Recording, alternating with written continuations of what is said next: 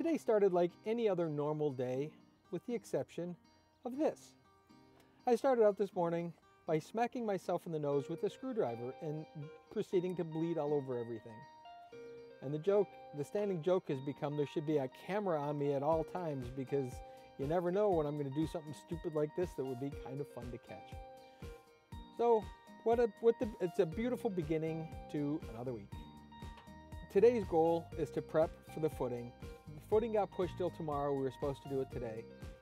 But we decided, we had a company meeting, a group meeting, and we decided to add a particular feature to the waterfall that we hadn't expected.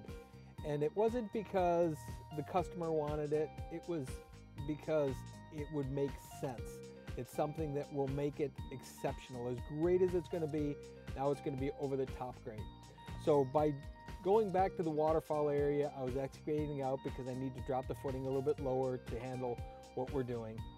And that's a secret until you start seeing it. Once you start seeing it, then it'll make a lot of sense. We're not telling the homeowner. They don't know until, again, it develops. And so that's why we pushed the footing a little bit longer. That way we can get some more steel set into place. And then we're going to plan on putting the footing in tomorrow. We live in this world where contractors are supposed to be compared, quote unquote, apples to apples.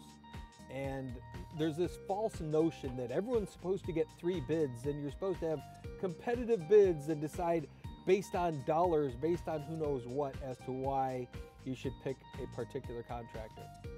Well, our goal is never to be an apples to apples comparable company. We don't want you to be able to compare us to anyone else.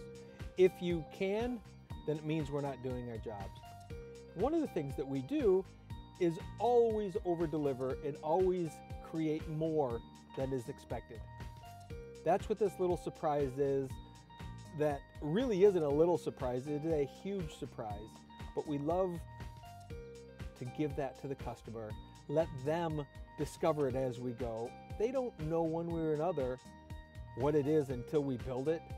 And it's kind of our gift, because it's an add-on thing. It's going to cost us a lot of time and money to do it, but it's going to make the project amazing.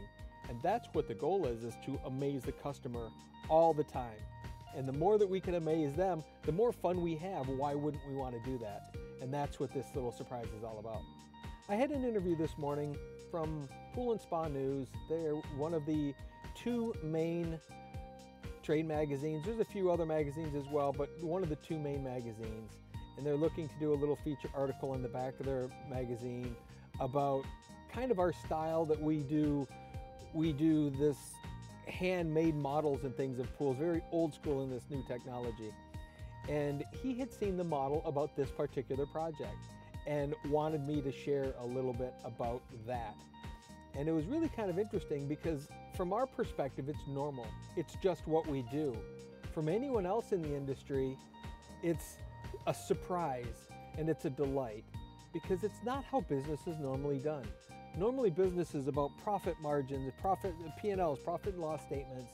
It's about, getting done as quickly as possible so you maximize the dollars so that you can go on to the next step. And ours is very different from that. Our process is all about loving and enjoying the experience and giving the homeowner an exceptional experience. And I think that's one of those things that they don't know what they're getting until it starts to develop. They really don't. They trust us. They have to have the faith and just close their eyes and let us do our thing. But the net result is always spectacular, and it's always greater than I could have imagined it. And we've never yet been disappointed when we finished a project. We always want to do more, and there's more things we can do, so the next project we do more on, but we're always delighting ourselves and in return delighting the customer. You think they're going to be delighted with this? I think all said and done, everyone's going to be delighted about this. I think this is one of those projects that's going to be talked about for a long time in this area, but I also think online. I think in our world, it's going to become a favorite. Customers always want their pool to be our favorite. And as we evolve and grow and change, they're all our favorite, and the next one's our favorite as well, because we're evolving, we're changing. There's an old philosopher once said that you can never enter the same river twice. Well, nor can you be the same person when you do. And every project we get into, we're new, we're born anew, we're something different, we've grown and changed. So therefore, the project is going to grow and change.